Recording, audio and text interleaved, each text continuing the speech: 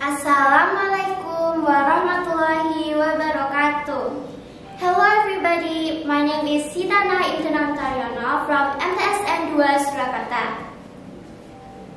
Dear judges and all of my beloved friends, first of all, let us offer thanks to the presence of Allah Subhanahu wa Ta'ala. Because of His blessing and gift, we can meet and also gather here in a good condition and health. On these occasions, let me give a speech about youth participation on saving our oceans.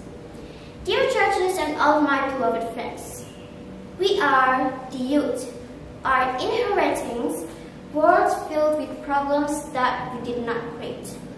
One of those problems are ocean crisis. Just look at it. You'll find a lot of plastic bags floating in the oceans. Actually, not just a plastic bag, but everything that's called garbage. That was one of the issues that are affecting our oceans. From my perspective, if I count it, there's 11 issues. I will mention it one by one. And the second issue is overfishing. The fishermen didn't set amount of fish they need to get, but they were literally trying to get as much as they can, because the more fish, the more money they get. Third, irresponsible fish farming or aquaculture. It does sound like a good idea, but unfortunately has many negative consequences due to poorly managed operations. Fourth, ghost fishing. Fifth, acidification. The oceans absorb as many as 1/3 of carbon dioxide emitted worldwide, which keep us cooler but makes the ocean surface more acidic. 6. Dead zones. Areas when the sea floor has little to no dissolved oxygens that kill many creatures and destroy entire habitats. 7. Mercury pollution. 8. Offshore drillings. 9. Whaling and shark feedings. 10. Ocean warming. And the last issue is destruction of habitats and coral reef.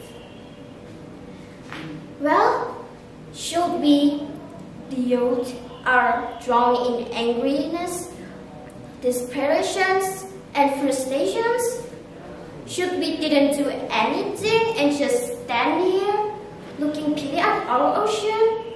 Or should we murmuring things and blaming others about what they do? Don't look back on anger. It's better for us to fight, the young people to fight for a better, cleaner and more just alternative. We have to think about our future now.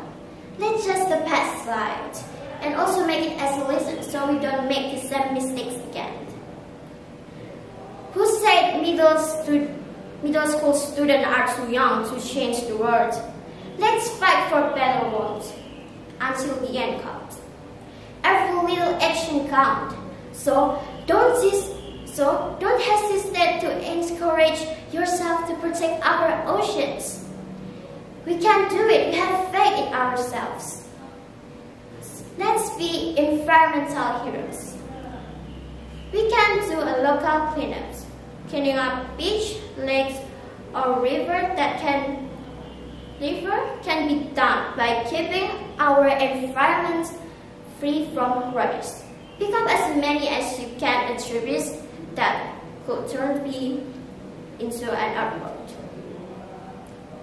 Let's gather our families or friends, convince them to morning out in nature, and spend some time picking up rubbish together. However, instead throw all things away, better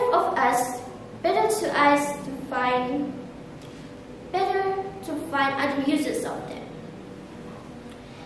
Also, it is essential for us to cut down on the use of plastics.